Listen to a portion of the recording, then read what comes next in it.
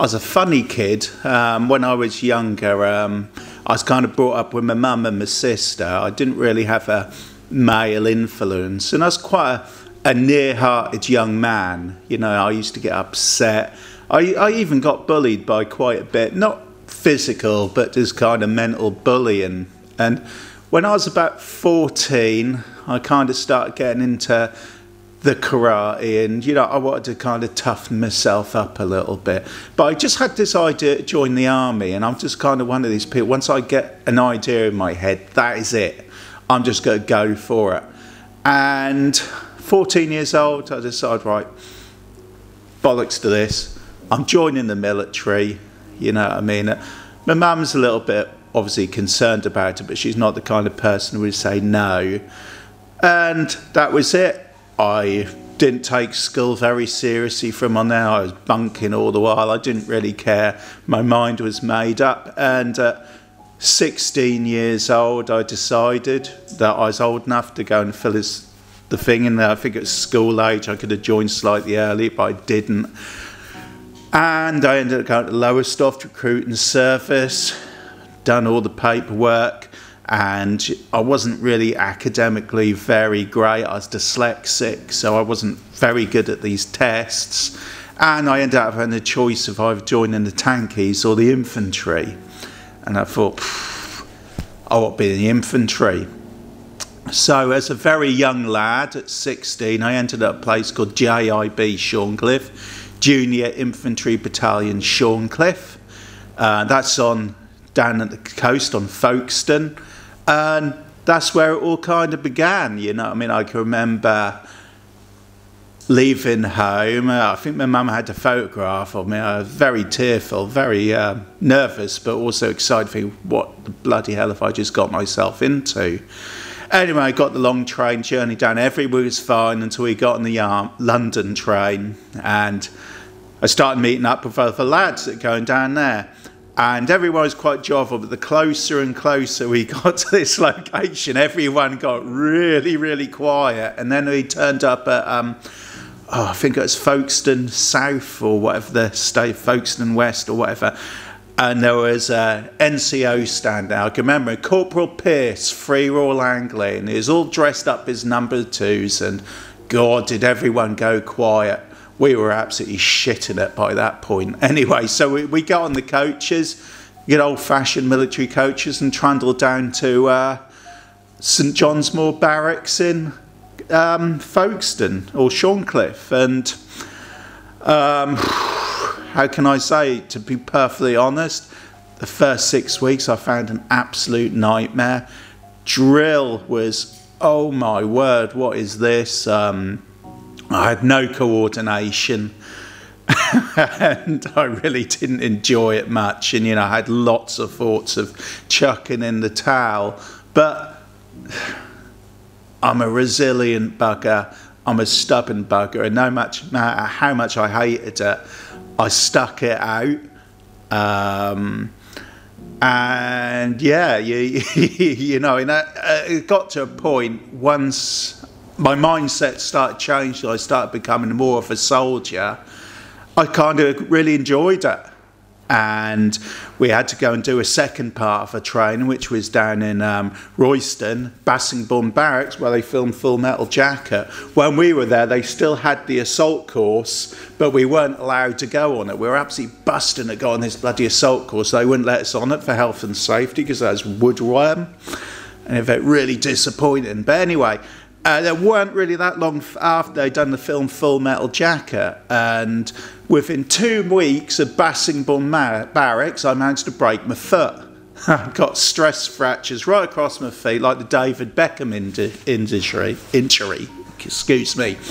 And I ended up getting back squadded for about 6 weeks, and I was in something called Kohima platoon.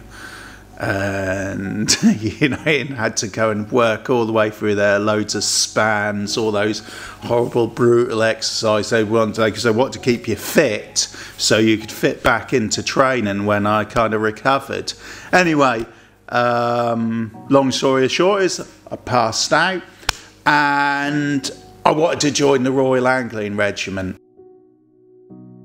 Why the Royal Anglian Regiment? Well, look, it's kind of thing is that I did want a bit of power. I hated the bloody heights. I cannot stand heights. Do I want a bit of bootneck? No, I don't like bloody water. So I thought, right, okay, we'll go Royal Anglian Regiment Infantry, local battalion. Funnily enough, the battalion's called the Vikings because of its Nordic roots. Basically, the 1st Battalion's catchment area is Norfolk, Suffolk, Cambridgeshire, Lincolnshire. And, you know, we were based in Gibraltar. And that was my first post in Gibraltar. And that was not long after the Gibraltar Free, where the members of the Provisional IRA thought that was a jolly good idea to plant a rather large bomb in a tourist area of Gibraltar. They were going to try and take out the convent and the band, and they got owned. And that was my first introduction, and I can remember doing stuff in certain operations where getting ITV, kind of we're jumping out the back of the vehicles and clamping down the island. So that was my first introduction to the battalion. Now, when you're in Gibraltar, it's like a bit of a holiday location, and you know, we'd get up really early in the morning and we'd do area cleaning. Now, the routine was this: you would get up in the morning, you'd do area cleaning, you'd do a little bit of training, and you'd bin at about 12 o'clock in the afternoon because it'd get really hot. And then either the guys would go and get the heads down or go down the swimming pool or down the beach. Now then, being young soldiers, we were horrible. And we would just go out on the Raz every night. So we'd go out at about 9, 10 o'clock at night, get absolutely smashed off your face, crawl back into barracks about 4 o'clock in the morning, put a head on the pillow. Next thing, some horrible individual will be waking us up, and then they make us run up the Rock of Gibraltar. So the famous rock run and the med steps. So we used to have to do this. They'd get us up, we'd go run up the hill, we'd all be ill, we'd all be being throwing up over the edge and God knows what. And on the way back, because it's a really steep hill, you know, your trainers are on fire because you used to have these really sharp bends. Oh my God, you used to sprint down these things, and you know, and you kind of end up flying off the edge of the bloody rock. But anyway, you got down to the bottom, you were fine, you was right as rain, you'd have your breakfast, whatever, then you'd be like training, and then you'd just repeat the loop. And, you know, I mean, that went on for quite a while, and then we kind of, that tour came to an end. We used to go and just do silly things like just used to bugger off to Morocco for the day, or just skip over to Spain because it's just right on the border. But it's quite a boring posting, really. And then we got kind of moved back to Colchester, Hyderabad Barracks, and that's where we kind of got our first active tour coming along, which was South Armagh. This was in 1989, and yeah, we started training for our first active service tour in Northern Ireland. And one of the first speeches we got about South Armagh was we were told that not all of us would be coming back. So anyway, I was in C Company, 11 Platoon, and that would have been our kind of like our operations company, and we'd done all our training in Lidenhithe and Thetford, and sort of like this, it's called your NI training. Yeah, I can't remember the exact terms, it's such a long time ago, but anyway, August the 25th was my 19th birthday, and I've got a picture of me sitting in the car park at Hyderabad Barracks, and that very day, my 19th birthday, we were deployed to South Armagh in Northern Ireland. I can't remember where we flew out from, but we turned up in Aldergrove Airport, and one of the first things, because you know we were green troops and nervous, and that is that we're at Aldergrove Airport. There used to be this little old lady that used to meet all the soldiers at Aldergrove Airport, and she used to go and hand out Bibles. So you'd walk out and then this little lady, she'd say a prayer for, and she'd give you a Bible. You thought, shit, this shit's getting serious. And from that point on, we were deployed to Besbrook Mill, and what happened, we'd get picked up at Old Grove in a big Chinook, we'd fly over, get dropped off outside the gates, and we'd walk up, and one of the very first things I ever saw, and it really stuck in my mind for a very long time, and there was a sanger at the top of the base, and on it was a message written by the unit we'd swapped with, and it said, "Be slack and you'll surely kiss your ass goodbye."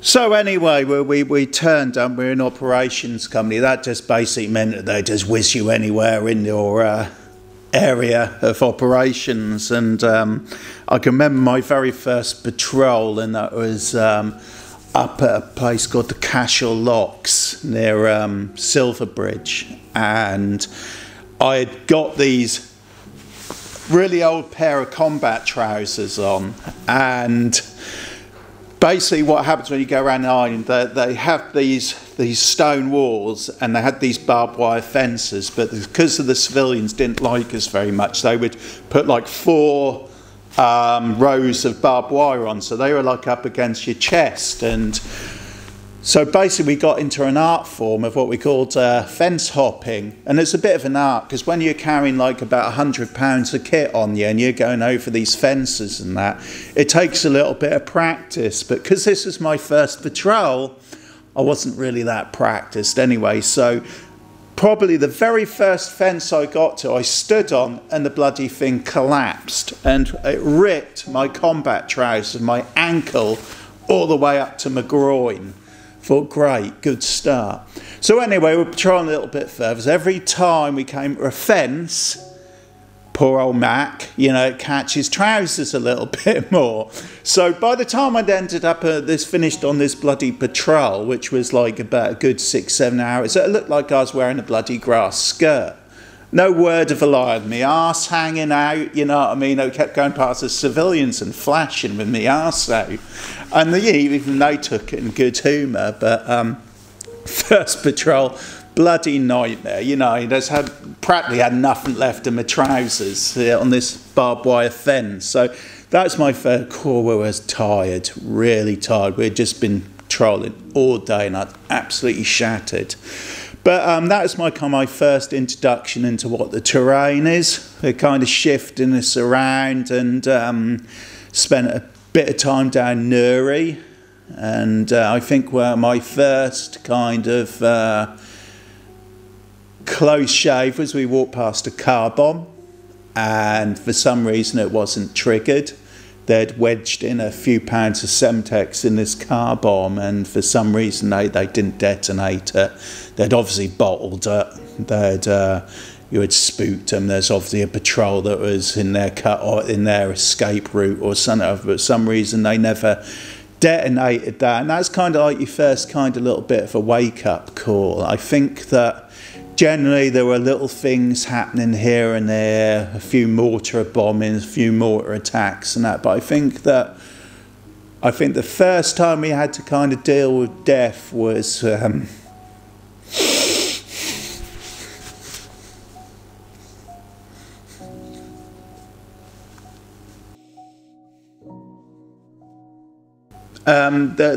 first time I had to deal with death was I think it was October the 25th, and we were in the base and we heard the gunfire from about 10 miles away.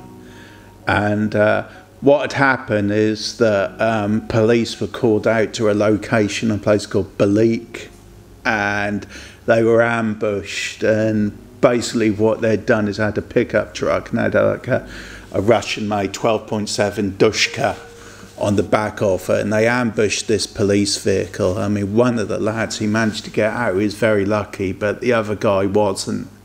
And we were called out on the cordon, and we had to cordon the area. And the fire brigade, they couldn't put the fire out, so the poor lad in there was left burning. And that because of all the exploding ammunition in the vehicle and that. So basically we just looked at his corpse burning in the vehicle, you know, he had like the expression of terror on his face.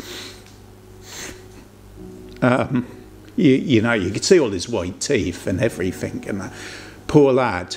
And that was one of the coldest mornings I could ever remember.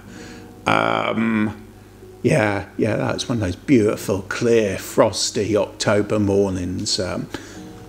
So beautiful, so picturesque. But then again, you know, there's some poor lad who has been killed. Constable Michael Marshall, 25 years old.